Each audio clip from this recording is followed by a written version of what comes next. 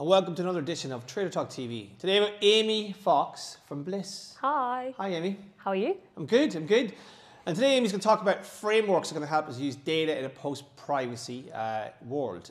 Before we do that, Amy, I want you to introduce yourself and a little bit about Blis as well. Yes, so I'm Amy Fox. I'm VP of Product at Blis. So I look after product development, product initiatives, product marketing.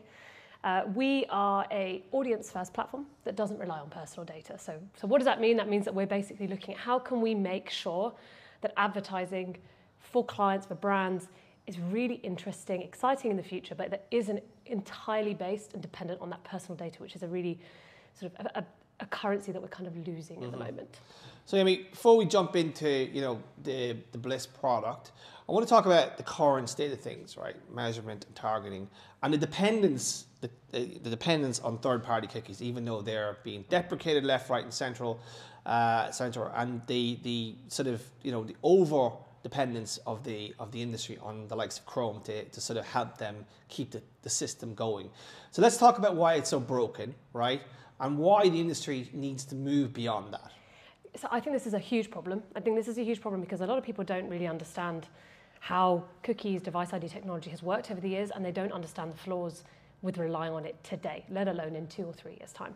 So I think maybe to explain it, I'll go back a little bit and explain how this currency has evolved. I will use the language, I guess, currency quite a lot. And this is really important because our industry, the ad tech industry, is super fragmented. It's been built up of a lot of little companies, big companies, all working together to deliver, across planning, across, like you said, activation, across measurement, solutions for brands. And that connectivity between these different companies has always been around this currency of either a device ID, which is a mobile sort of cookie, or a cookie, a third-party cookie. Let's talk about in particular here, third-party cookie. And these are essentially IDs. They're pseudo-anonymous, meaning you can't tie them back to an individual. So a cookie might be X, Y, Z, etc. Big number that represents a single unique person. And the ability to ultimately connect them together and understand who's who and follow them through that journey and say, well, I was involved in the planning, I ran the activation, and at the end, third-party X tells me that I successfully measured somebody. So connecting all the dots requires a currency. And that currency is under a huge amount of threat right now. It's imploding. And I'll explain to you why. I guess there's where we used to be, where they're all now, and what's going to happen in the future. It's kind of 3 stages. But the device ID space, let's take this one first. So let's say this is 100% of everybody using their phone. So all of the different IDs make up. Now, depending on what market you're in, this pie chart is split pretty much 50-50 down the middle in terms of people that use Apple and the people that use Android.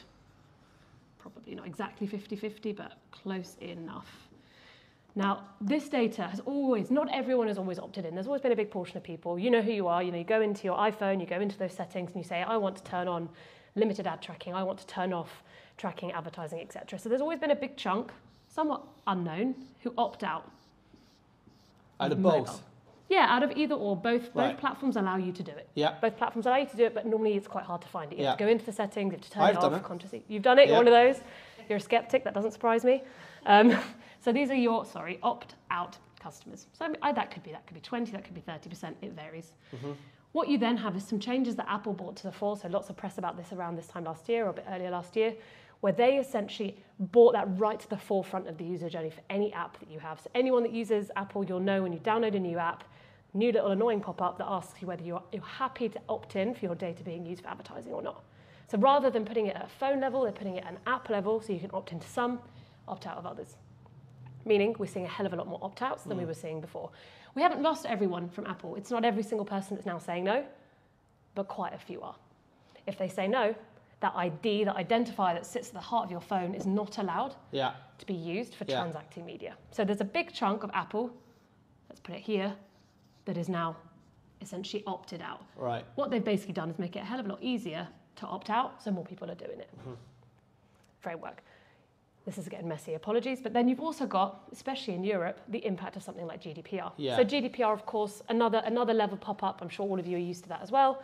So there's another place you have to opt in and dive in through. And we see across both Apple and Android, another large portion of people saying, well, actually, disappear. No, GDPR. And, of course, GDPR is more prevalent and more advanced than lots of other frameworks, but you're seeing these frameworks pop up all around different markets. So that's only going to start growing. That's not It's going to get bigger and bigger and bigger. So what you're left with is this sort of small, targetable portion of data that you're receiving. Still very useful. Some Apple, some Android. More Android nowadays than Apple. But viable and useful, but small. Do you have an estimate of how big that addressable market is, like from your own perspective? I mean, from our data, we see it being at least 50%. So we've seen a significant drop of at least 50% across the board. Right. From say 13 months ago to today. Right. It varies depending on market. Obviously, you've got some real Android dominance out in Asia. Yeah. You've got more iPhone dependence in America. You see it much worse in the markets which have the combination of GDPR frameworks and also the Apple. So in the UK, in Europe, much more hampered effect because you've kind of got the double hit effect of GDPR and also Apple's framework. What effect is this having on the current system? So is there, it feels to me that the industry continues to over-index to this sort of like portion of addressability in the market, right? And then ignoring quite a lot. So, you know. Well, so this is made even worse when you put it side by side with what's happening in the cookie space. So kind of in tandem at the same time. These are sort of different IDs, right? The device ID is the cookie of the mobile phone. Yeah. On browser based, so whether you're on your browser, on your phone, or on your desktop, you're using third-party cookies. Yeah.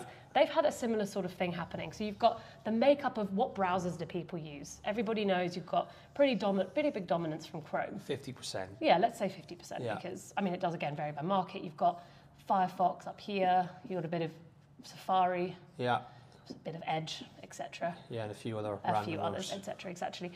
These guys, a long time ago, blocked third-party cookies. So this traffic, you could still sort of opt into it, but in a very complex way. Very small number do. So you can basically cross them all out of this. So then you've also got the people that always opted out. Again, same as your iPhone. There are people that have always said they spend their life in incognito mode. Don't know if you're one of those. Maybe you're one of those. I am one of those. So you've got the kind of blind traffic.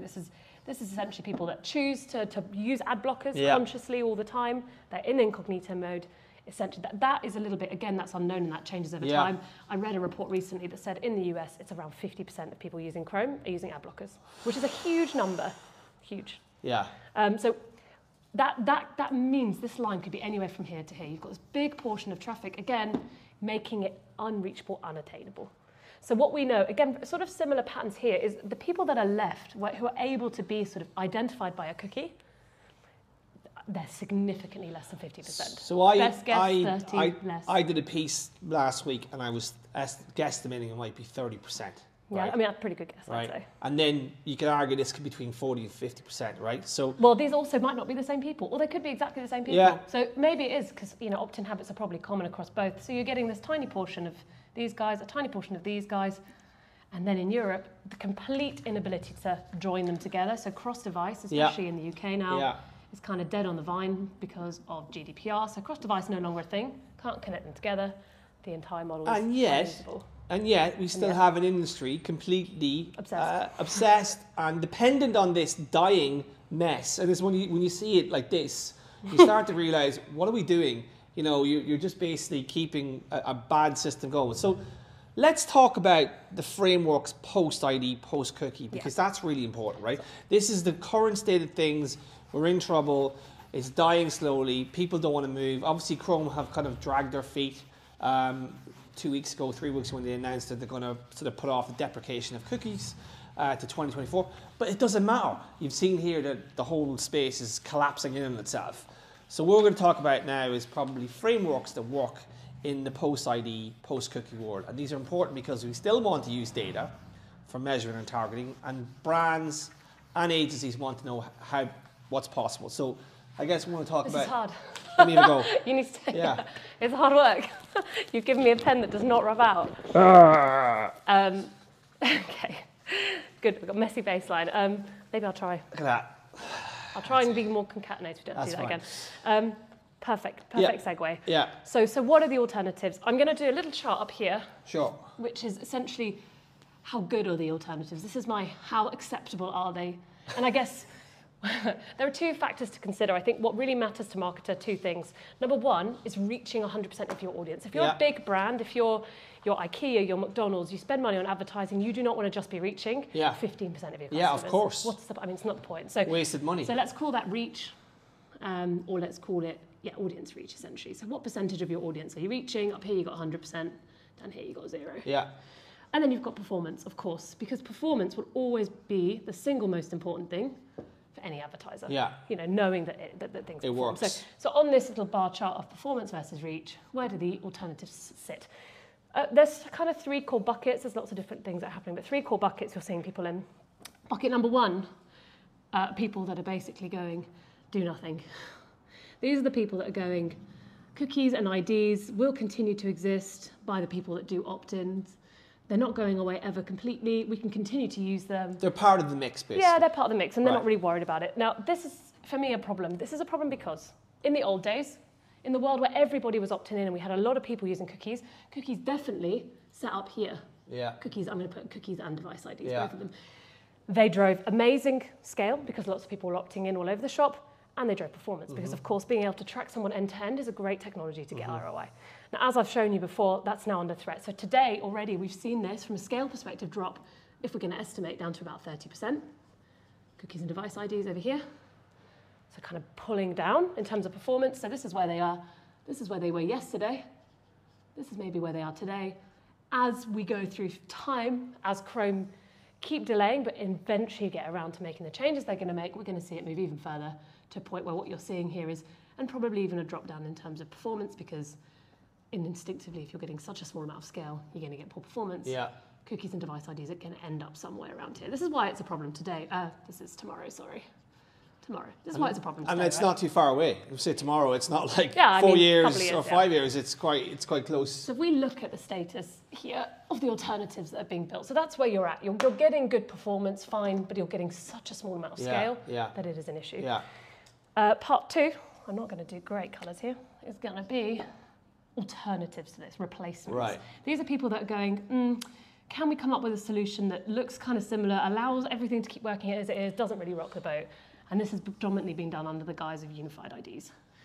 These are ultimately, for those who don't know, it's a technology where instead of having a cookie when you browse something, it's having a email address that's used as a baseline. And by the way, hashed emails are the next thing that privacy zealots and government or agencies are going to come after. They're going to go to town. I mean, imagine these cookies are anonymized pseudo-identifiers that mean nothing. Just a bit of JavaScript, it's my name and my surname, my email. I mean, it's much worse. So there are a lot of question marks around this. Some of the question marks around privacy. This is not going to float. I think GDPR are going to go to town on it and say it's not good enough. Number 2, how many websites are you willing to give your email address on when you're browsing it? Every single time? There's going to be a scale issue in terms of pervasiveness. And then there's also going to be a fragmentation issue, because for this to work, every body in the industry, fragmentation, has to kind of move on that adoption line, and that's not going to be easy or quick. You know, it takes. Well, you've got to have Apple involved. You've got to have Google involved. It just can't be just ad tech companies. Every publisher. If I was a publisher, I wouldn't be giving my emails out as a rule. Or make it even saying to your customers, you can't access my website unless you've logged in. Yeah. You're going to lose a portion of your people. Yeah, So, and you're going to have serious passerby traffic that just says, I'm not giving up my email. exactly. So, you know, these guys are green. Let's make these guys red. I'm going to need your blue pen in a minute when you're holding it. Oh, that's fine. The unified ID guys, it's going to be perform less and it's going to have less reach because fewer people are going to opt in. It's basically a worse idea, if I'm honest. There you go. It may come up. There may be some, unified IDs will probably have a place. There will be some data that will be useful, but it's not going to give us enough. It's not going to fix the problem. Okay. It's going to be part of the problem. Next alternative that's getting a lot of airwaves is context, which is basically, what are you reading now?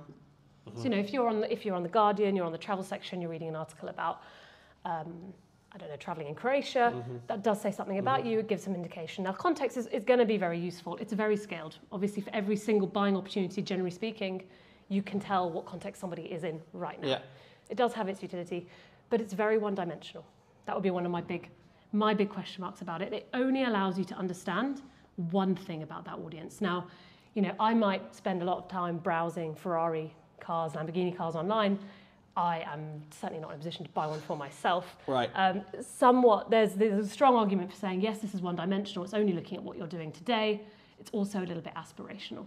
Right. Still useful. I think I wouldn't dismiss context. It's not viable, but it's just about it being a little bit one-sided. Right. So if we're going to map this back onto our little Here you go. map, so context here, it's probably going to be much higher reach, because when it comes to buying, you don't need a cookie or a device ID, because you just need to know what publisher you're on, what bit of the publisher, etc. So no scale problems at all. You're going to be right up here. But performance-wise, this context, you're going to be struggling. You're going to struggle, probably. Right. It's not going to perform because, you know, less data, less viable data, performance issues. So, I mean, is this really the landscape we're going to give clients, which is your options are either one, like high performance but terrible reach. And there are some question marks. I put these in the high performance bucket, but I'm bringing them down on purpose because if you're not reaching 100% of your audience, your performance is going to be limited because you could be driving so much more performance if you were reaching that full audience base. So, you know, this is almost an optimistic view. So I think, you know, is the industry doing enough? I don't think so. Is the industry moving quickly enough? Not really. All of these are kind of slowly moving forward, little initiatives, pop-ups. I think we need to be bigger, bolder, braver. I think we need to be more disruptive, try something different. Okay, what is that? Well, that's where I guess we're going to come in with what we're looking at. And we're really looking at sitting, of course, right up here, where that sort of old cookie used to be, which is this sort of hotspot of making sure we are able to use really good quality personal data in a way that's combined with context and other signals to make sure that we can do really interesting, and we call it from our side dynamic audience targeting. Okay. So how do we make sure we can reach an audience or identify an audience in a way that gets you the best of both worlds? Because an advertiser shouldn't really have to compromise between performance and scale. Both are equally important and they're tied into one another. So what's your secret sauce then? So if you look at these three pieces here, the cookie device, which is still going to be a thing, but not as effective. Unified IDs, as you said, haven't got scale, and there's a huge issue around privacy, and then context, which is amazing at scale, but potentially performance. So if you could take all of these signals together. Okay, I'm rubbing it again. Good. And bring it together, how would you make that work? How can you technically do it? It's a very good question. But the thing is, for me, there's a place for all of these signals. Yeah, I agree. And it's how you bring them together, because there's not one sort of panacea here or one solution. Like UID is being pushed by a lot of ad tech vendors because they see that as the system that allows them to match IDs, right? And we know that's going to be a bit difficult in the current ecosystem to do that because of Apple, because of Google, because of privacy, because of a lot of things. Context, as you said, it's huge. You can scale, but again, the various things that holds it back in terms of real intent, knowing more about the user, and then obviously cookies have their problems. So how do you bring all that together? What you guys are doing, because that's interesting, and this is important because there are many frameworks out there that are actually built for this, and it's interesting. But you've got a unique flavour, and I want to know a little bit more about that. We do, and you're right. They completely tie back in. I'll take you on a little bit of a journey about how our technology works, and hopefully you'll see how then we've framed that. I guess the key to us is that we've built inferential models based off very valuable and useful data to help us understand where we can find audiences that really index highly for being essentially the people that we treated as our seed. And we talk a lot about seed, I guess. We talk about identifying that initial audience, identifying. Now for me, this is where cookies, maids, first party data, I'm sorry, when I say maids, I do mean device IDs. They're used interchangeably, really. Device IDs, and I'll come back to first party because this is going to be really viable here. First party data is going to be so viable and so useful. You start with a baseline of something really useful. It may not be representative of 100% of your audience, but it's powerful. Now, then you move into essentially what we would say mapping and enriching, and I'll come back to this in a minute and show you what that means. And then you move through to, I guess, activating. How do you make sure that this thing can be activated in a way that works and is sort of privacy-free and not dependent? Now, the key thing of this is you can't use anything as a seed audience. You can't just use any old piece. You have to make sure you use, I guess, 3 or 4 core things. Number one, this might be a collection of device IDs that have done something. So, for example, our heritage, our background, our DNA is location behavioral data, so how people move around in the real world. This is equally as applicable for first-party data. So if, let's take IKEA as an example, they have an app, they have IDs that represent the customers that have downloaded their app. This can be fed into a model like this super easily. So what you're basically saying is, I want to put into here device IDs or cookies. So let's be my device ID example for a second, that represent IKEA customers. Apologies if this is so low, you can't see it. That's fine. Then what is really important to note about this, number one, is this data has to be accurate. It has to be good. You can't put crap in the bottom and not get crap out the top. Yeah. So accuracy down here is really important. Now, obviously, we work with location data, so we've spent years and years, I guess, building framework to make sure we can scrub and clean and make sure location data that we do work with is accurate and that it works or that it's viable. It's just a smaller portion than it used to be sort of 12 months, 24 months ago. It has to be, and this is incredibly important, consented. Yeah. Of course it has to be consented. You know, this is not space, especially in Europe where you're working with Yeah. any dodgy data. This is when you're seeing people opt in, when they're allowing you to track their data, they're allowing their data to be used for advertising, you can use it as a baseline for analytics. Right. And then it has to be representative. So you can't take the behavior of two people and say, okay, well, this represents everybody that shops in IKEA. It can't just, it has to be meaningful. So I think we talk a lot about representative data, about statistical significance, and making sure that when you're doing any kind of modeling, it's using a baseline of data that is viable initially. If that gets too small, eventually, this will be under threat as well. But at the moment, we're at a point where this is working really well. Right. So the last thing is it should be useful. This kind of goes without saying. So not all data is created equal. We believe, of course, that location data is very powerful. We believe that where you go says a lot about you. So back to my Ferrari example, if I'm actually getting off my bum and going to a Ferrari dealership, a Lamborghini dealership, looks more indicatively likely I could be a Ferrari customer in my dreams. If I actually get up and go to the gym 3 times a week, as opposed to just reading articles about fitness, it shows you that I'm actively engaging in an activity. I'm more likely to be susceptible to a brand new Nike or Asics trainer because I'm actually going to the gym rather than reading fitness things. So, for example, that utility can come in many different ways. That first-party data example I gave you, of course, how powerful is Starbucks customer data? How powerful is it going to be to know that you've got Starbucks app on your phone? And this is privacy first because they're all consented. And this is, you're building a sort of a model, ingesting other data points and then extrapolating and then activating it. We'll talk about the activation piece in a bit. So in the old world, these IDs, I hope this is viable, would have just been taken and pushed into an activation platform. Yeah. So this could be the trade desk. It could be anyone. Let's put the trade desk as an example. Yeah. So literally, send the device IDs, send the cookies, target them. Now, that's not going to be viable anymore. This is too small. There's not enough of them. There's not going to be a good match rate. There's going to be problems. It will continue to work, but it will not work by itself, and it will get a threat. So instead what we have done is we have fed this to try and understand more about who these people are. And we're looking to understand anonymized signals that make them unique, not more personal data. So a couple of examples. Key ones. Where do we see these people spending their time? Now, not in terms of single household, of course, we're not going anywhere near as precise as that because that would be just translating personal data into more personal data, but in terms of where they live at an aggregated level. So for example, I live in KT6, postcode area, or I might live in SW4. I might work in KT6, in SW4, but I might live in KT6, where we can start to look at, okay, well, we understand this is SW4, this is KT6. We see a very high likelihood of finding this particular audience. Let's use my IKEA baseline as the example. This IKEA audience, we see them spending time during the day, so we know that their residential sort of baseline is here, their work baseline is here. Part one, quite simple, and it's sort of more granular, but it's still aggregated to a point where it's not personal data, because of course there's a lot of people that live in KT6 or SW4. The key then becomes looking at other signals. So within KT6, within let's use this one as a baseline now, we look to say, okay, for the data that we see here, what do we see them doing in terms of publisher and in terms of time? So here we've talked about, I guess this is part one. This is what do we see them doing in terms of location. Part two is then what do we see them doing in terms of publisher. So we might see in KT6 clusters of behavior, different publishers that are indexing really highly for being an IKEA customer. So we take those publishers out. So we understand, okay, well, if you're in KT6, if you're being seen on these publishers, that makes you much more likely to be an IKEA customer. Yeah. And then last but not least, we feed time into this. Okay. So this is sort of part one is location.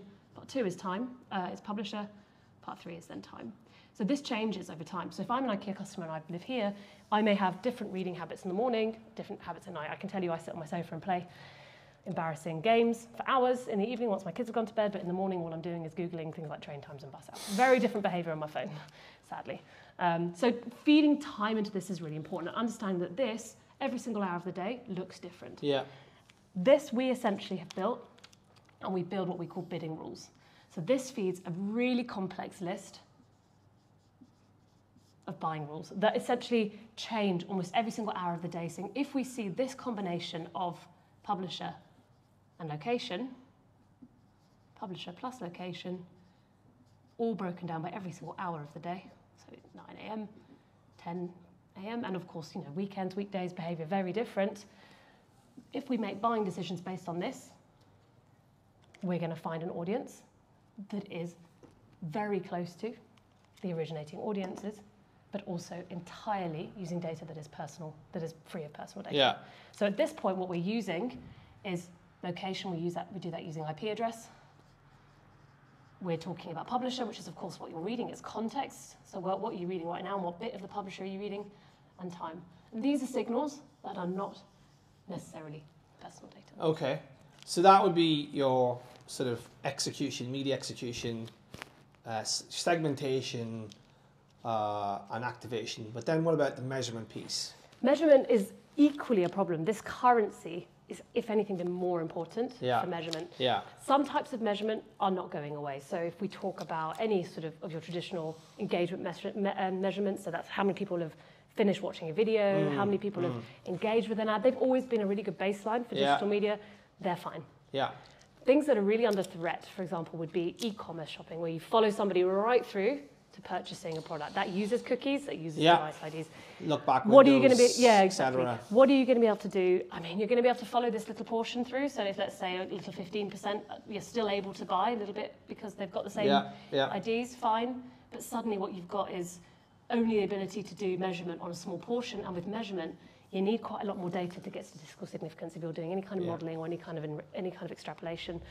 I think the key is going to be around thinking about a shift to focus back on those engagement metrics, a shift towards brand metrics. Retention-based metrics? Retention-based metrics. I think it's going to be a bit of the meeting of the old and a bit of the new. I think unfortunately, with digital media, we've kind of gone quite far down that tracking space, and it's going to be very difficult. Yeah, we've gone too far in the micro stuff. So yeah, the one-to-one is probably dead, but there's nothing wrong with the old models that could make it work. So yeah. Yeah. So why does this approach matter so much? Why is it so useful? I guess a couple of things. Number one, this is super useful because it does not rely on personal data. And this is important because that little pie chart I showed you earlier, this is reaching 100%. There you go. Chart. I mean, that's the key problem. Every single ad that's being served using this kind of methodology, you're right down here in terms of 100% of the reach. And that is the mic drop. I think it's great to see frameworks popping up that actually address the problem and really look at the signals we have, which are not terrible. The rules of the game have changed, and the industry hasn't caught up with it yet. But it's good to see that you guys are looking at from we've got this incredible resource or this incredible signal, which is location, but we have also got a model that can ingest that alongside the existing sort of signals to build a sort of segmentation piece and an activation piece, which allows us to do what we used to do in the space, which is basically do really granular targeting against the audience you want to hit. And on that note, I think we'll finish up there. That was brilliant. What a journey through the existing problem and talking about a new framework that's going to work in the new world. So, Amy, thank you very much for your time. You're welcome. I hope this is legible. It's brilliant. Next, we'll probably we'll talk about measurement next time around. But I want to thank you for coming today. That was brilliant. You're welcome. Thank you for having me. And that was TraderTalk TV, and we will see you next time.